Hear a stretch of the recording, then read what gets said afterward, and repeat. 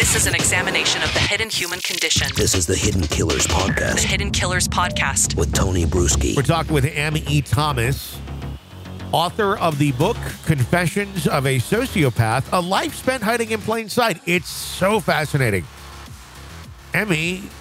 herself diagnosed as a sociopath, and in this takes us kind of on her journey and tells us what it's like thinking this way, and helps have us better understand how a mind like this works, as opposed to a neurotypical individual. The difference between living with this and living a productive life and, finding ways to get along with others, and those who end up taking this down a dark road. I know you had mentioned manipulating people was something that you wanted to learn to break away from. Obviously, some people go far beyond that into violent territory. Was that something that you felt it would have been easy to almost fall into, or is that takes another type of layer to a human being to take this further and darker?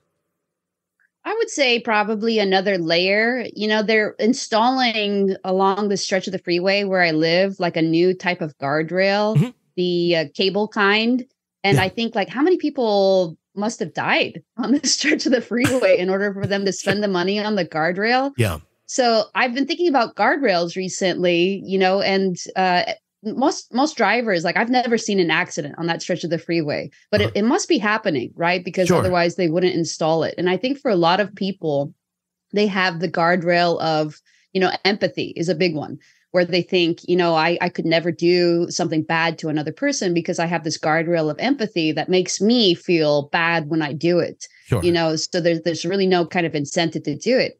And I can see, like, if you don't have that guardrail of empathy and you don't have the guardrail of something else to kind of replace it, then I could see that if you were already inclined to hurting people, it would be easier and you probably would get more pleasure out of it than you would if not. It reminds me, I have a friend who is an alcoholic, and then, got out of rehab and I forget what the shot is, but it makes it so the alcohol doesn't have as much of the effect, and the idea is to try to disassociate that connection in your mind between, drinking the alcohol and getting pleasure, because the idea is you'll drink the alcohol, but nothing will happen. Mm-hmm. And I think that you have to, if you are conscientious enough, even as a psychopath, as a sociopath, to realize, some of these behaviors are really just going to lead me to a bad place.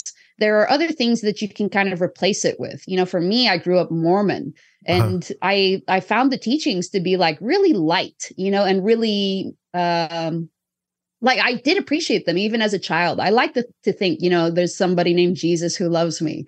It appealed to me, and it appealed to my grandiosity too, a little bit, because, especially in Mormon theology, kind of a little bit famously amongst Christian religions, the idea is that, there's the famous couplet, as God, or as man is, God once was. As God is, man can become. So the thought that we're all going to grow to be like God is like a Mormon tenet. And so I thought, that makes sense to me. I'm also going to be a God of worlds or whatever, right?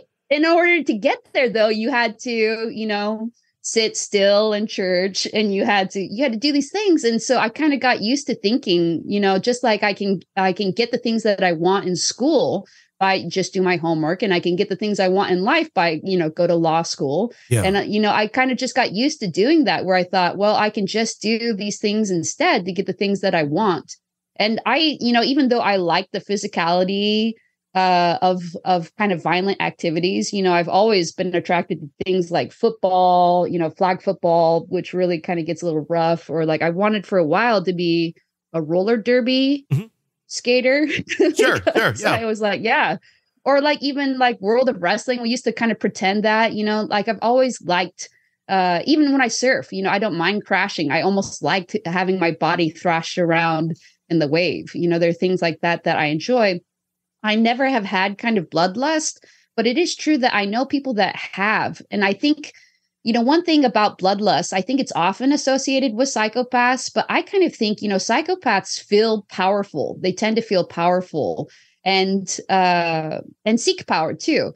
But if somebody is like somebody needs to hurt somebody in order to feel powerful, it feels to me, just my own reaction is that that person must feel weak, and I don't really relate to that. Sure. So, yeah. Is it the extremes of behavior that is attractive? You had mentioned, some people getting pleasure out of hurting people, and to everyone, who doesn't have that, it's not something that you necessarily have pleasure, and it's an intense emotion if you hurt someone intentionally or accidentally, but it's not necessarily pleasurable.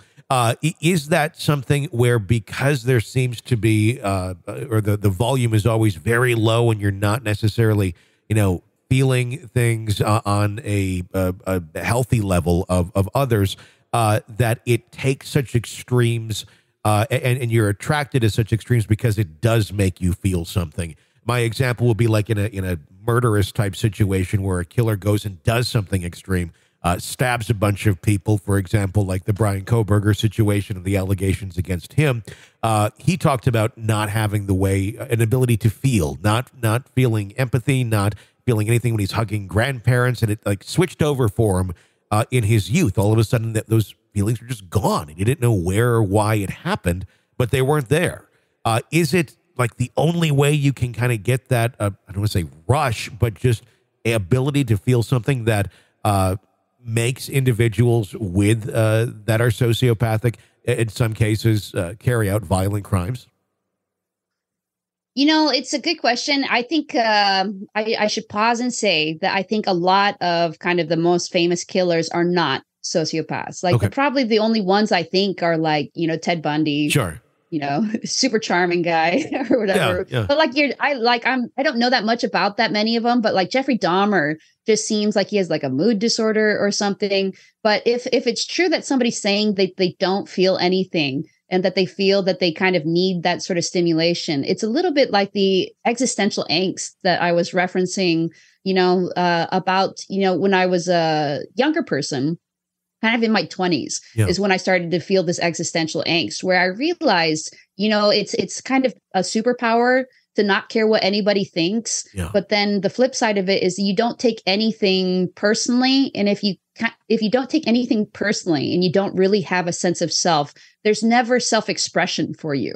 Like nothing matters. Everything has like this absurdist quality, kind of like the French absurdist writers, where it, there's nothing that seems to matter. And then you always hope that that's not true.